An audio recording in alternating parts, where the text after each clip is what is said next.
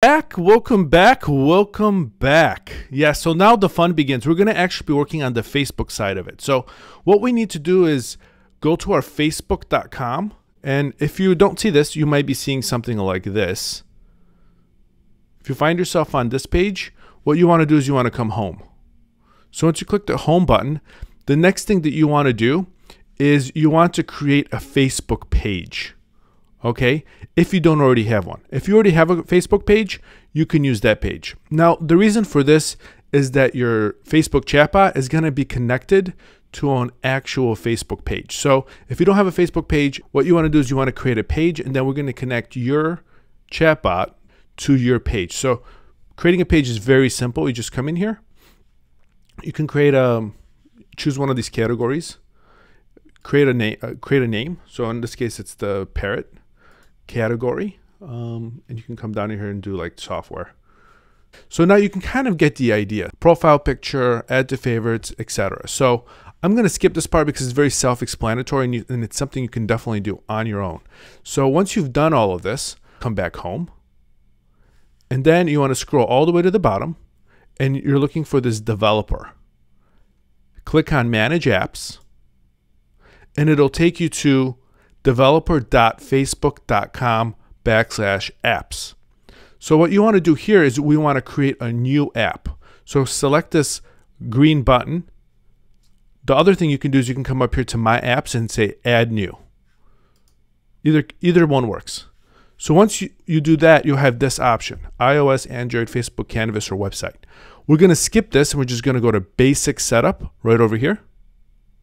And then we're going to have to create a name for it. So in this case, we'll say parrot.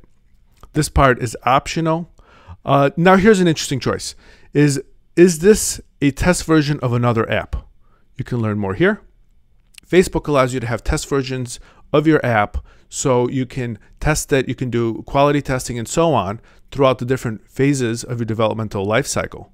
The benefit here is that it doesn't interfere with your live version, and then you can deploy it very easily and very quickly using this methodology. Now you can go ahead and read this. It's under Test Apps in the developmental portal. Now, for whatever reason, when you're at your Facebook homepage, if you do not get access to a link, if you do not have a developer's link for any reason, you can always just come to developers.facebook.com/apps.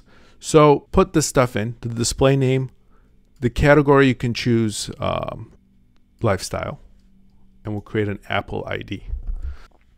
And now it makes sure that you know that you're human. Please select all the photos which show a waterfall. So here we go.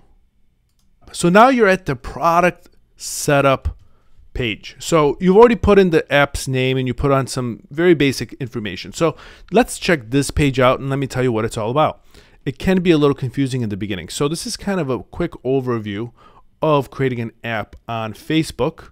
And let's look at some of these things. Now, on the very top, you have Facebook login, audience network, messenger, webhooks, open graph, app center, canvas payments, and then you have all the supporting documentation and additional products that Facebook allows. So one of the things that we're going to be focusing on heavily is this right here, Messenger.